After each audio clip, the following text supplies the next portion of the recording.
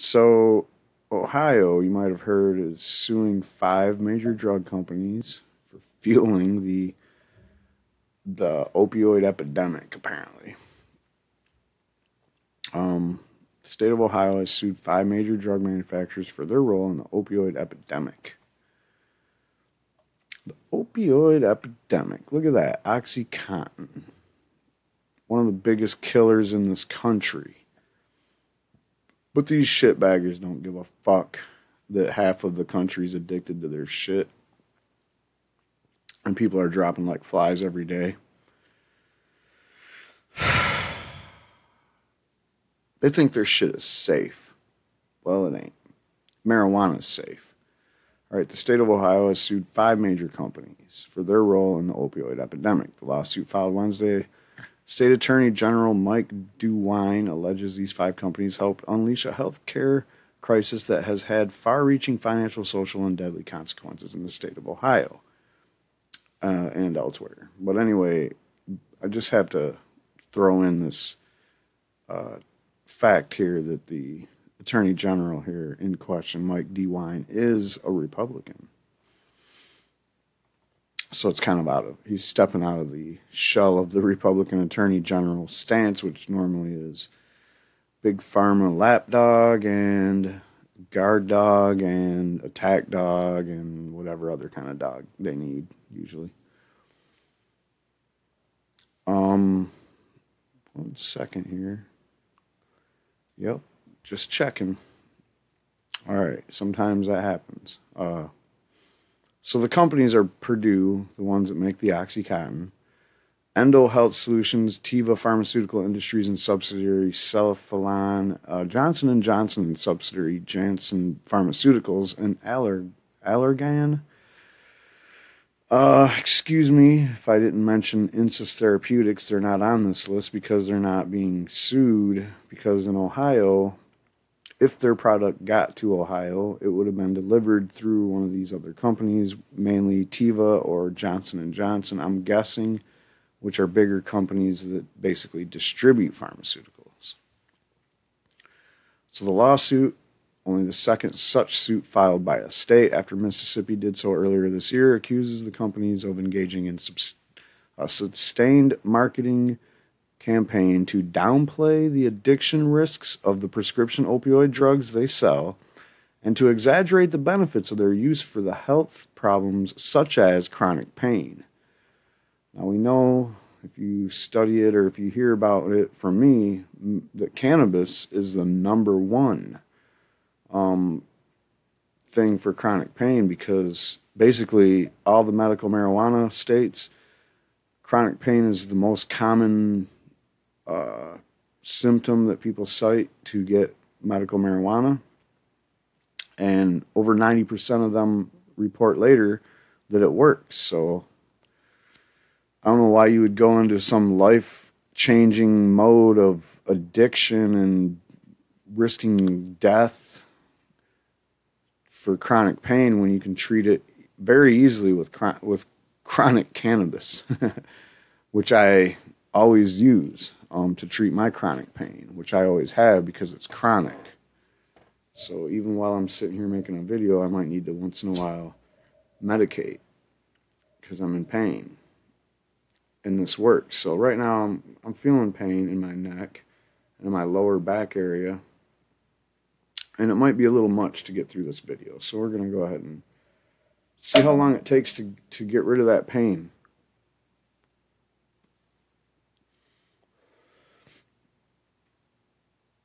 Oh shit, what do you know? It's gone.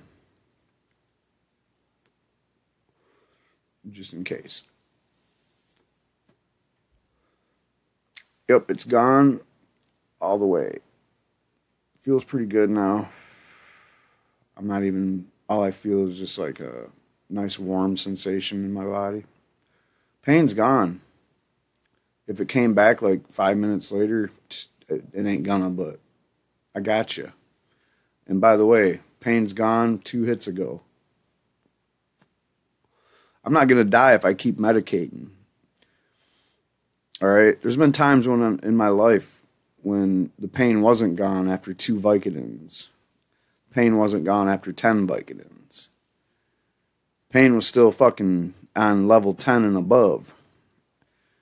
This is real pain relief right here. I'm not getting fucking intoxicated or anything. Like, this isn't making it so I can't finish making this video. So anyway,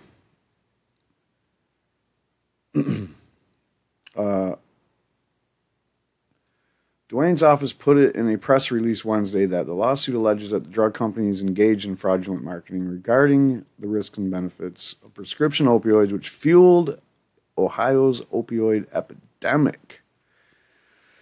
Quote, we believe that the evidence will show that these pharmaceutical companies purportedly misled doctors about the dangers connected with pain meds that they produce, and they did so for the purpose of increasing sales. DeWine tells NPR, all things considered, and boy, did they increase sales. Now, the thing about it is he's right. You know, like, they lobbied to be able to manufacture as many pills as they can with no limits.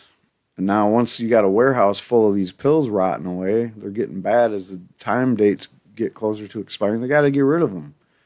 They have tried everything they can to get rid of them, and they've done everything that they can to get rid of them. So by the late 90s, DeWine's suit says each of the 5 companies had embarked on a persuasion scheme targeting doctors whom the state positions as victims of systemic misinformation. Defendants persuaded doctors and patients that what they had known, that opioids are addictive drugs, unsafe in most circumstances for the long-term use, which they convinced them was untrue, and quite the opposite, that compassionate treatment of pain requires opioids. Oh, now come on. Asked by NPR's Robert Siegel whether doctors had a role of their own in overprescribing potentially dangerous medication, DeWine says more fault rests with a culture created by these companies. This was not something that the pharmaceutical companies just woke up someday and just started to do a little bit of, he says. I mean, there was a concerted effort for an extended number of years to really pound this into the heads of doctors. And when you're told something time and time and time again, there's a lot of advertising that is being spent. Yeah, it takes a while to turn that around. Now, the thing about it is sure, they created a culture where the doctors were a little bit more lenient. The doctors were like, okay, this isn't as addictive as heroin, it's just Vicodin. Or it's not as addictive as morphine, it's just Oxycontin or something, you know, or, oh, this is better for you than Vicodins because it doesn't have the acetaminophen in it. And let's not even talk about the long-term damage that these pills cause. Their overprescribing comes at the caution of overdose potential. Like, if you're saying, and I'm not faulting people for being, unintelligent or a little risk-taking behavior maybe or whatever it might be, but when you throw people a bottle full of fucking pills and 2 of them is enough to kill you, or 3 of them, a certain number of people are going to overdose and maybe even die off of them just because they're just a little bit not as informed about these pills, or maybe they're just a little bit more of a risk taker when it comes to taking pills. Who knows? But what I am saying to you is not everybody should be trusted with a bottle full of deadly narcotics. In a statement provided to the Cleveland Plains Dealer, a spokesman for Janssen, one of the defendants, called the lawsuit legally and factually unfounded. Janssen has acted appropriately, responsibly, and in the best interest of patients regarding our opioid pain medications, which are FDA approved and carry FDA mandated warnings about the known risks of medications on every product label. You know what, asshole? That's only so you can cover your ass when a lawsuit comes up. You can be like, oh, look, it's on the labels. And you don't need to throw that briefing down here on, in this article or whatever. That's disingenuous kind of like, condensating, like pointing your finger down at people while you're talking to them. Shut the fuck up. Are you fucking kidding me? We know it's FDA approved. We know the FDA puts their little fine print warnings in there with all the side effects, and it looks like a fucking encyclopedia and shit. So shut the fuck up. You're just a stupid lawyer. You know, stupid lawyers are paid just to, like, parrot shit. That's all you are. You ain't got no fucking skills at being a lawyer. But anyway, it is not legally and factually unfounded, to be honest. In my opinion, it's spot on. And you, my friend, are a fucking idiot and a parrot. So, you know, you put risks on labels. That, you know, the first thing I ever did when I grabbed my prescription of fucking pills from the government as a VA patient is I took the labels, the little things that you're talking about, that big wad of paper, and just threw it right in the garbage. Because you know what the fuck the pills are good for, and you probably know what they can do to you if you do too many of them. Or if you're addicted to them for decades and you have to get your liver transplants and whatever, man. One of the worst offenders, in my opinion, on that list that they have up here, unless for sure incest is on there, you know, through distribution. These guys right here, Purdue Pharma, they're the biggest fucking scammers. They're the biggest. I've read every lawsuit involved with these guys. These guys are the quintessential big pharma when you're talking about fucking big pharma that wants to crush marijuana. These guys and incest, who are the two biggest purveyors of money going against legalization efforts, as well as the two most rampantly dumping opioids into the fucking community from coast to coast. And wherever marijuana laws are strict, the stricter they are, the more opioid deaths you'll get. The stricter the marijuana laws are, the more opioid prescriptions are written, the more opioid addiction is dealt with at the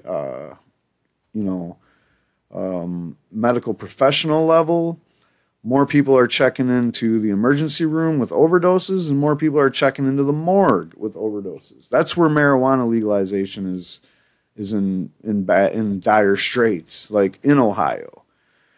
Purdue Pharma, the worst ones with the Oxycontin. Another defendant told the Plains dealer that it had been involved in seeking to combat widespread opiate addiction.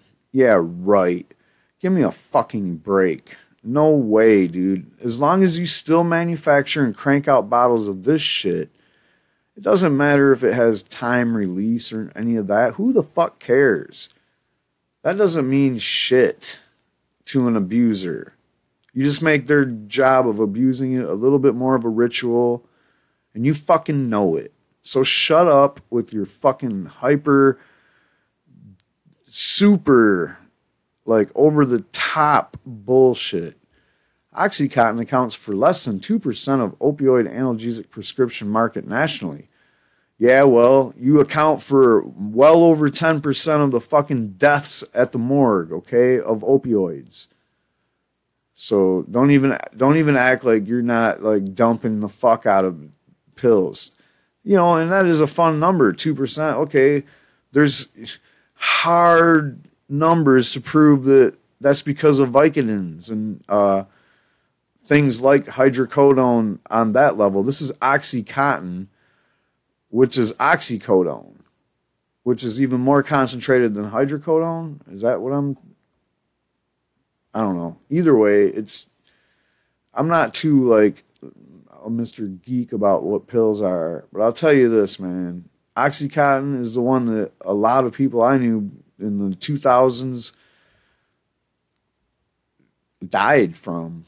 All right, quite frankly, in the Detroit area, I know a lot of people that died from that shit. And if it wasn't from that, it was from heroin because they started on that, and that shit's expensive. Oxycontin is fucking expensive. That's why it only accounts for less than 2% of the opioid market, because you're not just dumping this shit for low prices. And even on the street to get the shit in the black market is not cheap. But we are an industry leader in the development of abuse deterrent technology, advocating for the use of prescription drug monitoring programs and supporting access to naloxone, all important components for combating the opioid crisis. just like the pharmaceutical industry, to not really try to cure the problem, but to just try to attack the symptoms or the side effects. You know, you're not trying to cure the opioid addiction or the Oxycontin addiction. You're just putting this naloxone out there, and you got these drug monitoring programs. Whatever, man. This is the least you can do because you're wiping the fucking masses out with your shitty product that should be banned. And by the way, back over here to this other dickhead. This guy that talks about the FDA approving this and the FDA warning you about that. That just fucking proves to you that the FDA is full of fucking shit too. Are you kidding, FDA? You're sitting here just gonna act like, you know, Oxycontin is okay and fentanyl it's good. Yeah, that's approved. How? And even if you did approve it, I'm pretty sure you didn't approve it for people just to like throw that shit out the window for anybody to grab. With all the talk you shitheads do about marijuana edibles looking like something that, you know, like a Skittle or some shit or a gummy fucking bear. Give me a break. And by the way, those aren't even deadly. You can eat as many of those marijuana-infused edibles as you fucking want, and you'll never die from it. Neither will a 2-year-old kid.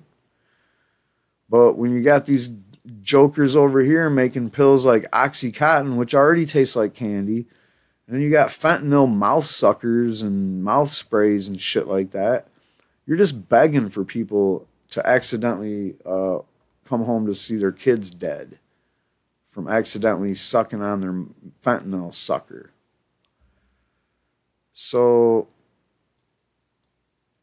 whatever. The crisis shows no sign of ebbing soon. As All Things Considered notes, the state of Ohio estimates some 200,000 people within its borders are addicted to opioids, a number roughly the same as Akron's entire population.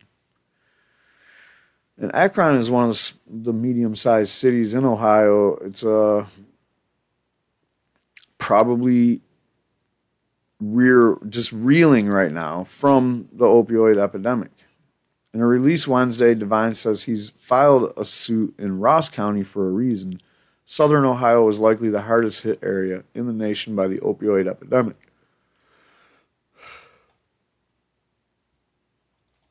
Well, guys, the numbers don't lie. This is your pie chart for Ohio.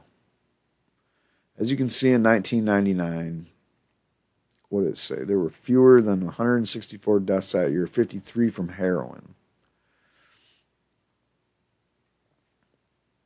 I mean, I don't know why they're hiding this other number. They're like, oh yeah, there was this total here, 164 total, but only 53 of them. So you're talking 91 of them was from pills, was from Oxycontin, was from whatever. I know heroin's a lot less prevalent in society than pills, but you gotta tip your hat to the people that have like basically swindled us into thinking about, you know, what drugs are safe and what drugs aren't. I guess that would be the FDA, whoever writes this drug schedule bullshit. Heroin is not even as deadly as regular fucking approved prescription drugs. Everywhere you look, even where heroin is at a fucking all-time high, like in Florida, opioids are still beating it. But anyway, they went from really low on the totem pole to really high. Ohio saw 2,106 people die from opioid overdoses in 2014. With heroin accounting for 1,208.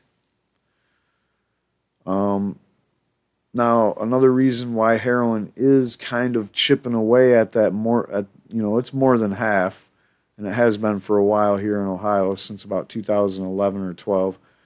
And what you get is because there has been crackdown after crackdown on these opioid manufacturers and on doctors and on prescribing and this and that and the other. And the fact is they've actually made some progress at curbing and making it harder to get on the black market. The costs are up, and people that are prescribed them are really tightly held to the standards that the DEA actually wanted them to be held to. Like, you can only get this prescription one time unless something serious is wrong. And basically moving away from treating chronic pain with opioids in general. Like I said, that's in medical marijuana states why people are not dropping like flies. Now you look around and you see this chart here.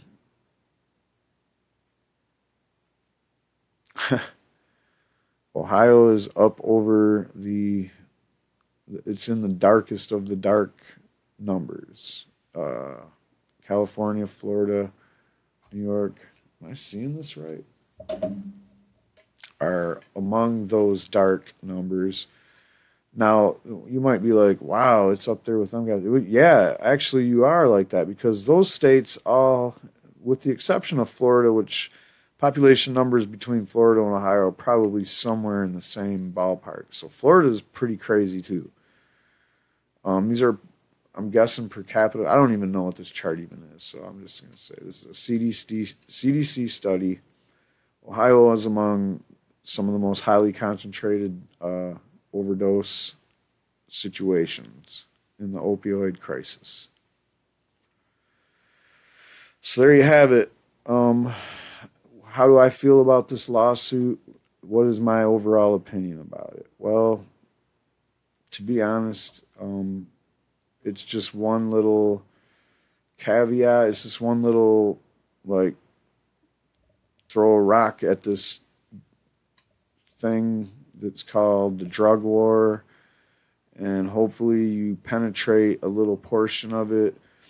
In this case, you're throwing a rock at Big Pharma, who essentially controls the drug war all the way. I mean, they write the rules. Look at this. These are the crooks doing the bidding of the drug war. They get to sell these drugs to you and say that it's okay and it's safe and it's not addictive, or downplay the addictiveness. Oh, it's not that addictive. It's not as addictive as this or that. I don't even know what they say. But they just act like this is just normal for people to take for chronic pain. It's not. They act like it should be. It isn't. They don't care that it isn't. These drugs are just as dangerous as heroin. Let's face it. You might be like, oh, no, it ain't. Heroin could be laced with this or that, or heroin this, or heroin, blah, blah, blah, blah, blah. For a lot of reasons, you could say, heroin is more dangerous. Well, prove it. Prove it, dude. You know why these are more dangerous? Because it's just like the broken glass theory. If you see a big chunk of broken glass, it's not that dangerous, because you can just pick it up off the ground and put it somewhere where it's not going to hurt anybody. But if you don't see the glass, because it's so small, it's going to go in your foot. If you don't see the glass while you're taking a drink of that water with a broken glass piece in it, it might cut your throat open and you might die. And that's the way these pills are, man. Someone takes a couple of these and they think, it didn't really kill the pain or fight the withdrawals or whatever the reason they took it is. And anyway, the next thing you know you take one more and you die. Or you drink a beer after you've been on a couple of them and you die. They don't report enough on these overdoses. They would rather show you a picture of a marijuana grow house getting raided, where they show you a couple of shotguns and a pistol and a pile of various, like a pile of cash that adds up to a couple $1,000 and some bags of weed and some plants and some grow lights and shit. They'd rather show you those pictures than tell you that somebody just overdosed in your town because they drank too many beers while they were on their Vicodin. Because that's just the way it is, man. Big Pharma writes the rules of the drug war. They get to sell you this shit. And then they get to tell you that marijuana is dangerous. And marijuana is a gateway drug. And they get to tell you that marijuana is bad for, brain development. And marijuana teen use is going to go up if you legalize it. And drugged driving is something that you should worry about. I'll tell you what drug driving really that I worry about is people that are drug driving on this shit right here.